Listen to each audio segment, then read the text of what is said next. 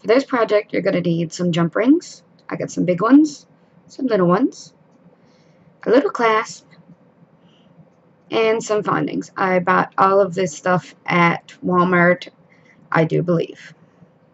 Also, you're going to need some leather rope type stuff. This stuff I think I also bought at Walmart, and it was fairly cheap for this giant roll. Some pliers, assorted, just random, and a little charm. I got these on eBay. They're quite adorable little bird skulls. So you're going to want to cut off a little more than what you think you're going to need, because you can always shorten things. You can never make things longer, so I always cut too much. Now you're going to take your little metal finding things.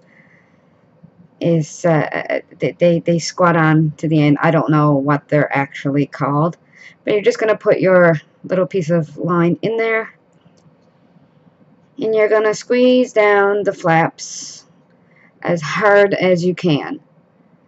I don't know how else to explain it, but just really squeeze that in there. And of course, do it on both sides. My pliers, by the way, are very old. They were my grandmother's, so yeah. But it should look like that when you're done. And very secure. Now it's time to cut off the excess. So just measure around your neck, snip off what you don't need, and repeat the same thing on the other side with the other finding. I think they're called findings. I have no idea. Hope they're called findings. How about that? We're going to say I hope. And again, squeeze very hard with your little pliers. Really need new pliers. They are so busted.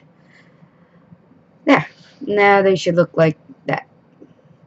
Now we're just going to make the charm. I don't know what I'm doing there. I'm not going to ask questions. In order to open the jump ring, you're going to want to clamp it with 2 sets of pliers and twist it. Don't pull it open. Twist it. If you pull it, it'll weaken the jump ring. So you're just going to twist it like that. And just slip it on over your little loop. I love these little bird skulls. And twist it back. And that's it. You just kind of line it back up.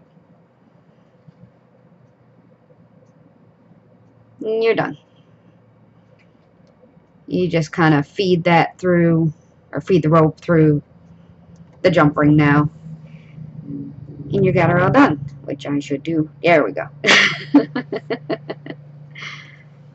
That's that part done. Now you're going to need 2 smaller jump rings. And your clasp. There we go. This is basically it. You're just going to open up your jump rings the exact same way you did before. Slip it on to your little finding. And drop it and be a complete idiot. And pick it up again. Again. Yeah, slip it on over your finding. There you go. And you just add your clasp on. You could also take that apart. I would normally. I just forgot to. And twist it right back the exact same way you did for your charm. And twist. Make sure everything lines up. If not, your hair, things like that will get caught on it. There we go. All done.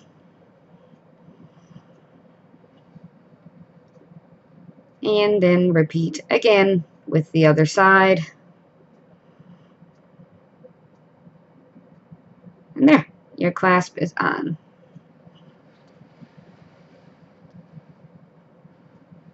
And that's really all there is to it. So it's really not a lot of trouble to make yourself some great DIY Gothic jewelry.